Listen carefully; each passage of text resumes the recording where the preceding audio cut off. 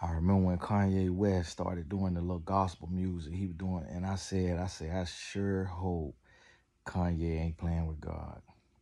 Then I just seen a little clip of him talking about his issues with Christ and that he prayed to Jesus when he was going through some stuff and he ain't see Jesus show up. And to be honest with you, I remember I was working with a guy in the group home and he was the manager of the group home and he didn't have like faith. He didn't have a faith and he found out I was a Christian and we were talking about it and I was like, what is your religion? And he was like, I don't really have one. And I was like, why not? He was like, because my mom died when I was young and I prayed to Jesus, I was like, well, he said he was wondering like, how can God let your mom die? And, when you're young, and I thought about it and I'm like, a lot of people have such a misunderstanding of God because we're not instructed to read the Bible.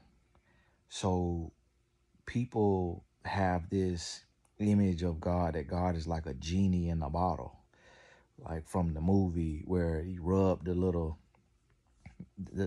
thing and the genie come out and then grant the three wishes. That's what a lot of people think that God is. And people think that God is like a dictator and not understanding that we have free will and the world is on free will. And it's not always God's will that we have our will. And whatever happens, the role of God is to help us get through that. It's not to always change it to what we want it to be. But there is growth in every experience. There's growth in loss. There's growth in love. There's growth in pain. There's growth in heartache. There's growth in struggle. And it's not always that the answer is no, but sometimes it's that the answer is life.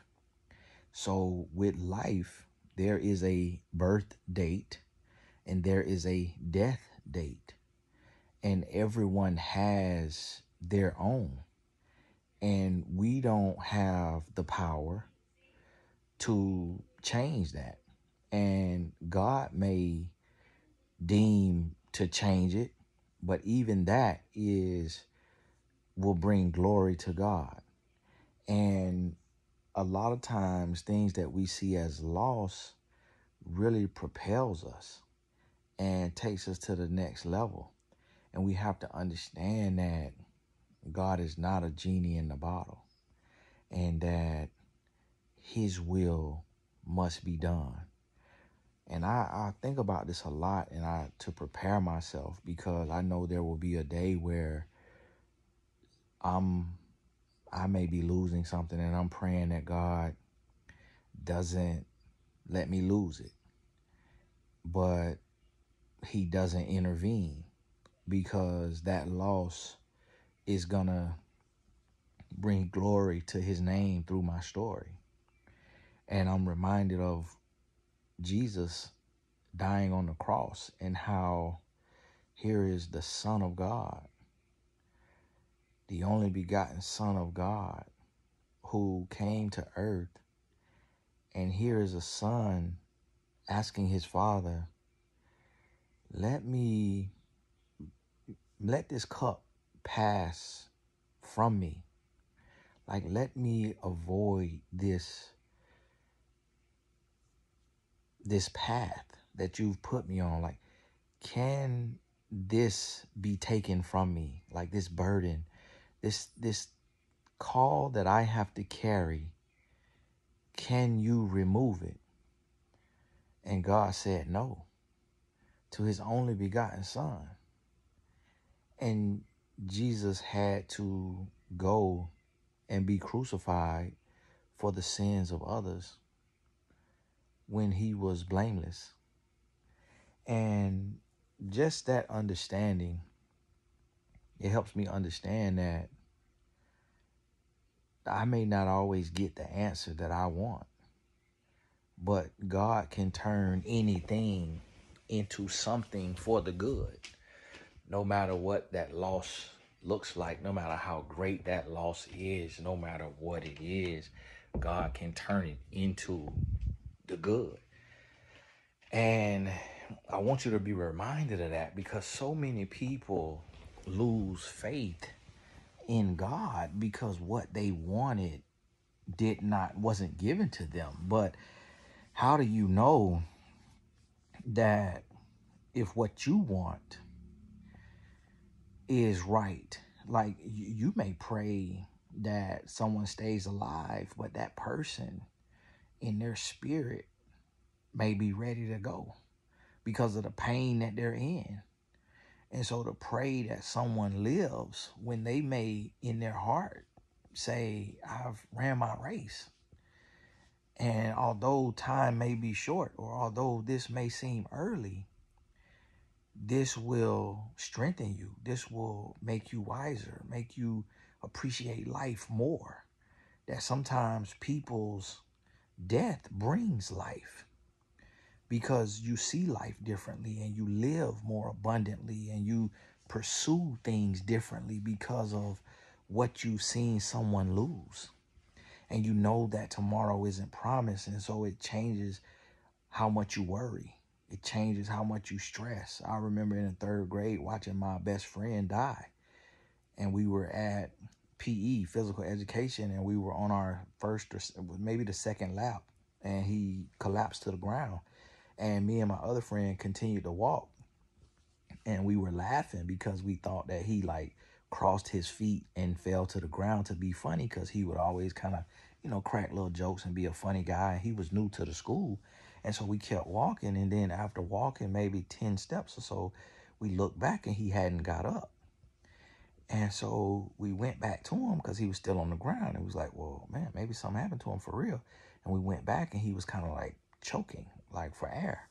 And we screamed and we called the coach, and the coach ran over. And I remember the coach going down to like do CPR. And I remember like his eyes rolling in the back of his head, and maybe like something white coming out his mouth, or just kind of like him, like I watched him die right in front of me.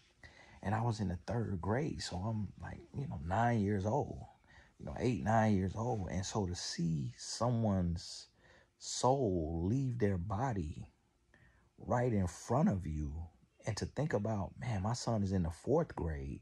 I saw this in the 9th grade.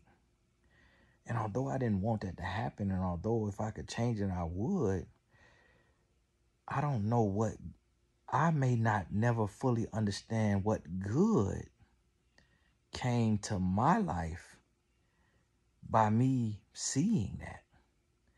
And I may not understand what he could have been spared from later in his life, or what type of miracle that it could have been for his parents for him to live that long. And they could have been at peace to say, yes, we got 8 or 9 years with him, when the doctor told us he died from an enlarged heart, when the doctor told us we might not get 4. So we don't have a rhyme or reason. And it's not for everything in life to be understood. It's not for every prayer to be answered. I'm never mad with God, because I understand everything, no matter what it is, can work together for the good. So whatever God chooses, I'm okay with it. Whatever God allows, it ain't even that God has chosen it, because he set the world in motion. And God does not tempt us and hurt us. That's what the adversary does. But whatever God allows, there must be a purpose in it. There's glory in the story.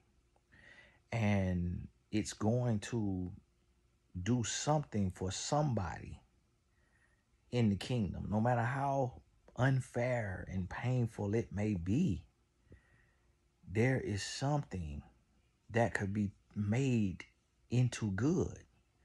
And that's what we got to realize.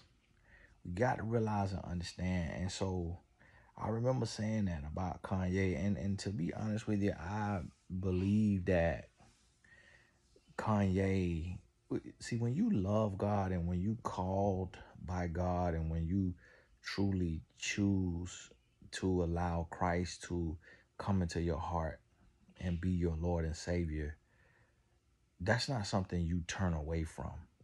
It's not something that you can ever denounce or walk away from. What we see is just like how you see on the movies, how the villain will have this ability to be transformed, and the villain can mimic your face, and the villain will go into like your house or your job with your face on, and everybody will talk to the villain like they're talking to you, because it has embodied you and it mimics you, like the Marvel movies and the DC comics or whatever it is, them type of things where you see that. That's what Satan does. Satan will use people with a heart of greed like Kanye West and say, hey, you need money, so why don't you go and play on the church? Why don't you go and play on the church, because you've raked in so many millions from the secular music. You can go rake in millions from quote unquote Christian music, and you can rake in millions. And so we truly thought that someone who would call himself Jesus, which is the most blasphemous thing in the world, could truly have a change of heart. But really, he was a Decepticon. He is a Decepticon sent by Satan to deceive and confuse. And the reason why Satan used Kanye like this, in this way, was to get the youth and a lot of people to start believing in God and talking about God and saying maybe God is cool, because Kanye is making this cool Christian music and he keeps talking about God. But then when he flips and he changes, and now he's saying, like he's mad with Christ because Christ didn't do what he wanted Christ to do when he wanted Christ to do it. And he's not taking any personal responsibility for never living like Christ. He never embodied the word of Christ. He never embodied humility and kindness and patience and love and righteousness. He never became like Christ. So how can you expect Christ to really show up in your life, and the Holy Spirit to take control, and for God to deliver blessings and opportunities and deliver you, when you're still emulating Satan and the things of Satan? God doesn't work like that. You can't call Christ, because God judges your heart. God looks at the heart of the man, not the words of the man. So Kanye didn't realize he never had a heart change. He just had a word change, lip service, but his heart was still hard, and his heart was still a heart after Satan's heart. So when you pray to God, like the Bible say, you ask, but you ask amiss, God can't even respond in that, because of where your heart is. Because one thing that God cannot do is lie, and God will uphold his word. And if you are in a place and in a way and in a season, in a space where God can move, he will move. But if your heart, you crying out to Satan, if your heart looking like Satan, God not finna pour out blessings and favor and opportunity just because you asking for it, because he knows you asking out of greed. You're asking out of entitlement. You're asking out of selfishness. That's not how the Spirit of God works. God is a spirit, not a genie in a bottle, not an old white man with a long beard sitting in a gold chair in the sky with a tall cane, just making things rain when you want it to. You got to understand God is a spirit.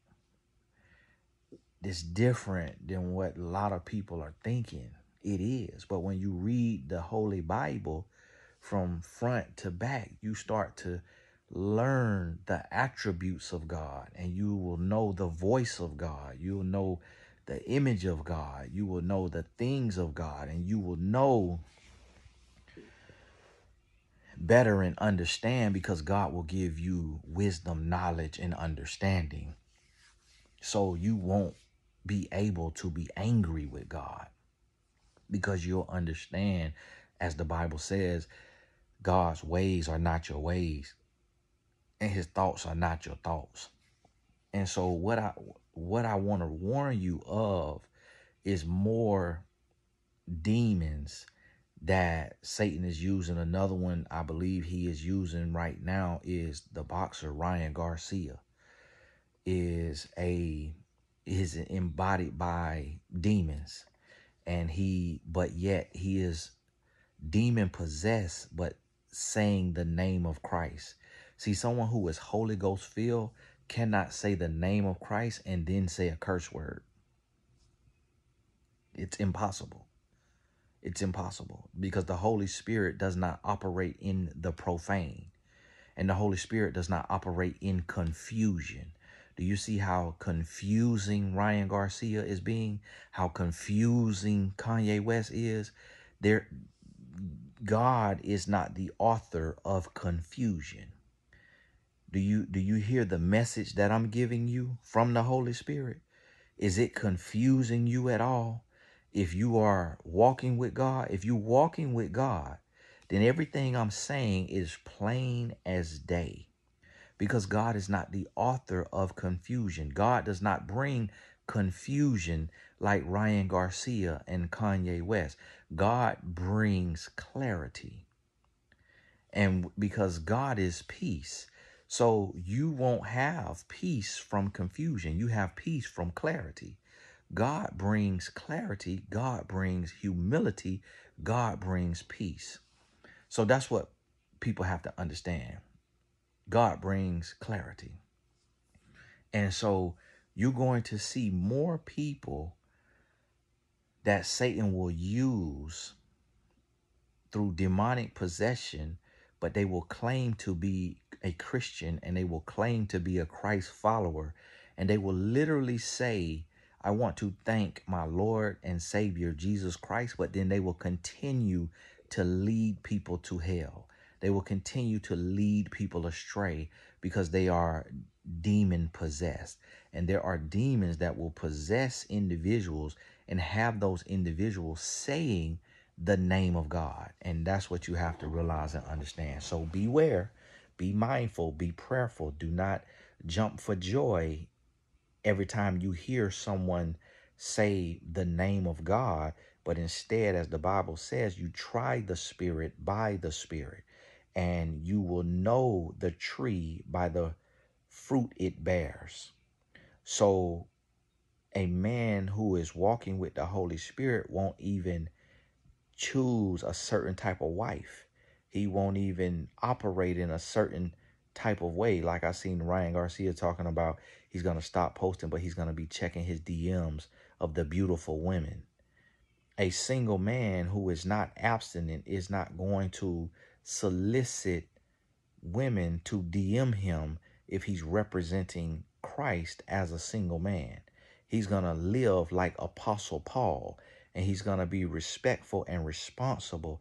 And so this is the demons that you see, and you got to understand this media space, and everything Ryan Garcia is saying is a lie, because he has mental health issues every year. If there is an Illuminati and secret societies, they're not going to approach someone who has proclaimed loudly to have mental health issues, because they're not going to give this person the ammunition. But he is seriously demon possessed, and he is actually making Christians believe him. There are Christians that are believing what he's saying. When you notice, no one has ever said what he's saying as loud and as boldly as he's saying it. And do you think he would be the first person to be approached? And it's not because he's a Christian either that they would approach him, and they would not approach a kid who gets punched in the head for a living. That makes absolutely no sense whatsoever. So those powers that be in those secret societies and in those organizations that make things happen in high places for each other, they are not dealing with someone as petty and as broke as Ryan Garcia. He may have money to the average person, but he doesn't have money to the secret societies and the upper echelon. Kanye West too broke and volatile for them. That's why he has to talk the way he talks. The people that they will deal with is the type of people like a Jay-Z and Beyonce. People who are quiet. They'll deal with a Barack and Michelle. People who mind their business and get to their money and use their power like a puppet master to influence. So the demonic influence that Beyonce has over women at her concerts with the satanic imagery, she does it in a subtle way that you don't even realize that that is a demonic symbol on her belt buckle, that is a demonic chant that she's doing on the stage. That's who those demons and secret societies and people in high places utilize. They're not going to use volatile, mental health ridden individuals like Kanye West and Ryan Garcia. They're not going to do that. But see, those people will be in the industry and around those demonic influences, and they're susceptible. But because they know of God, that's where the spiritual warfare comes in. But because they don't actually read the Holy Bible and live by the Holy Bible, they have no spiritual power. So they're saying the name of God, but they're not living righteously and holy. So therefore, and they're not calling on the name of the one true God. So they have no power in the spiritual realm. So they are fighting demons in the flesh, and they're fighting demons on their own. And that is why they become mentally deranged, because the Holy Spirit knows them not. Because their life and their walk and their pursuit of righteousness and the Holy Spirit is void. And so therefore they are bankrupt spiritually as it relates to the Holy Spirit. And they are at war with literal demons and losing the battle in the public eye. That's what you're seeing happen. And somebody who knows them and loves them will have to stop worrying about being on their good side and speak truth to power. Thank God. See, no, I don't say thank God, because I wish I had one of their number. And if you got Ryan Garcia or Kanye West's number, send it to me. And even if they block me after that one message, I'm going to get that message off. And they're going to read that message, and that message is going to punch them in their chest spiritually. And the God that they have talked to or tried to get to know, but didn't understand that you got to have a walk with it as well, not just words. Faith without works is dead. You got to have works with your faith. And that's what a lot of people don't understand. They think they just could talk and not do.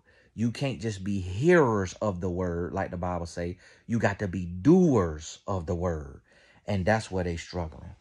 But hey, this Tony Gaskins, God bless you. We're going to continue to talk about this and we'll break this down a little more. But we still, you know, it's babies in the Lord on here. So we still got to keep the milk flowing as well. Not just the meat and potatoes. Hey, God bless you. We'll talk soon.